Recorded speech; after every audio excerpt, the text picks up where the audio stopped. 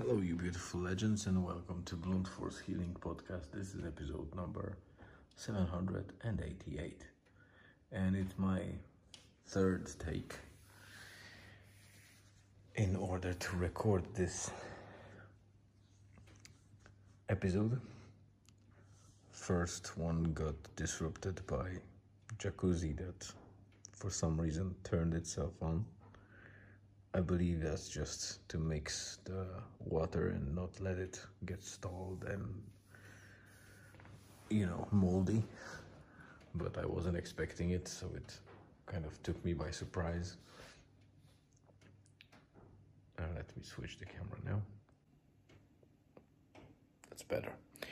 As you could see, we have a fireplace here. It's a very nice house with some kind of modern and spacious interior.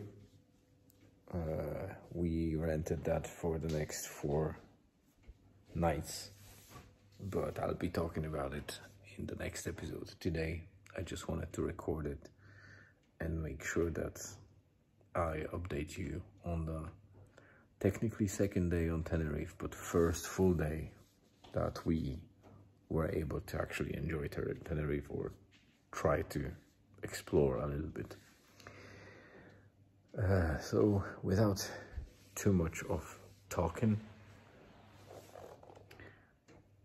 previous episode I recorded with Julian, and we spoke a little bit about the exhausting first day of a trip. So we didn't get a chance to really experience or explore or enjoy anything. We just wanted to go to sleep, but we had that company just above us, and even though it's a fairly expensive resort, it seems like, some people don't spare money on celebrating, and I understand celebration, but these guys unfortunately were also Polish people like us, and I know our culture likes to celebrate birthdays and expensive holidays a lot, and also with alcohol as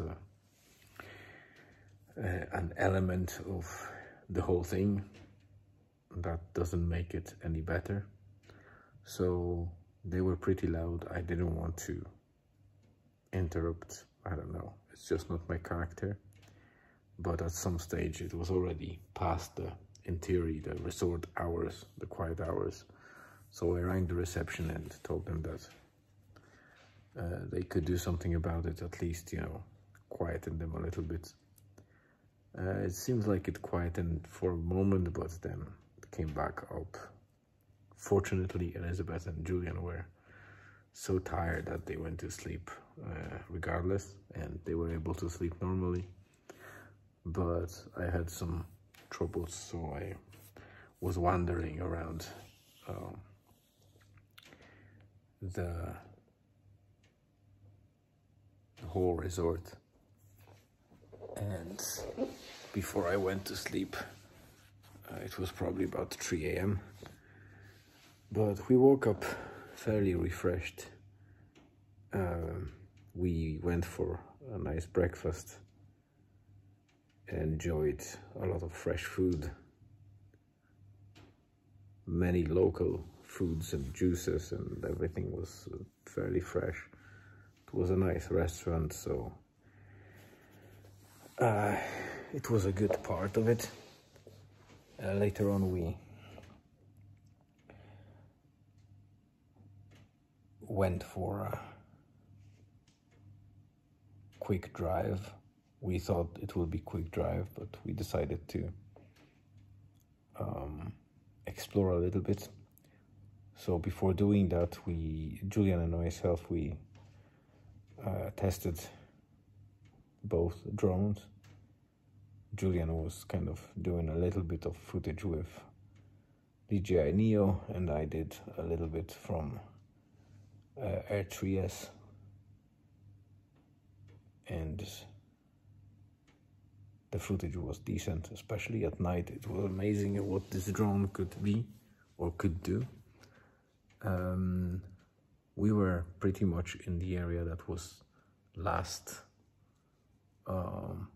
outpost for southwestern and western in general area of Tenerife, because it was pretty much cut down by, or cut off from the rest of north by a massive area of mountains, and also the cliffs.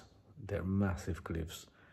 They're called Los Gigantes, obviously giants, and it was amazing to be able to see them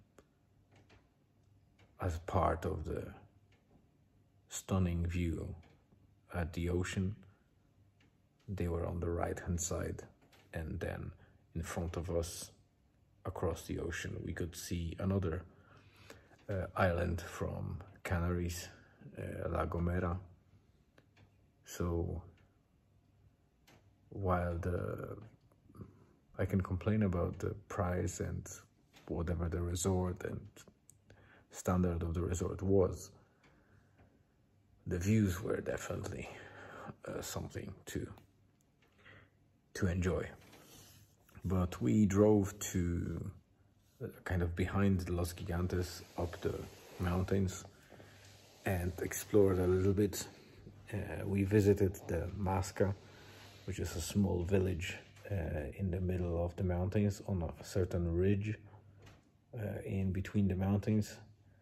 So we spent a little bit of time there, but it's very touristic, so we didn't want to get there for too long. And later on we drove to the very north to see some natural tidal pools. We found one decent tidal pool, but the area was a little bit creepy and kind of abandoned. Was not many people out there. Definitely not touristic at all. So we just enjoyed the views, and then we drove pretty much back home, or back to Los Gigantes. We were quite hungry, so we wanted to go for some dinner. We found the pizzeria, or kind of Italian restaurant, that looked decent, or at least we were hopeful it would be nice. And when we started with the drinks, they were okay, but the food was average at best, and that was a bit of disappointment. So even though we weren't super satisfied, we ate fairly well and returned to the hotel. Our friends up there seemed to slow down and were already probably tired after the first night, so they weren't loud enough anymore. So we didn't care that much, and we had a fairly nice evening, which Julian and myself, we closed with a short walk to Lidl and back to get some groceries, some water, some juices, and just get a bit of fresh air at night, which was nice to do. So that was pretty much our first day. Not very exciting, but we saw El Teide, which is the volcano, the top of Tenerife, and we definitely will go to El Teide. Not sure if we will get to the very peak.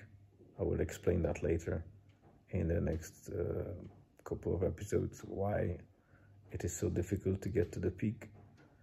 It's not difficult to walk to the peak, but there are some restrictions that are being enforced by Spanish government. So that's it for today. Thank you very much for tuning in. Have a great rest of the day, afternoon, evening, wherever you are. Stay tuned and see you again tomorrow.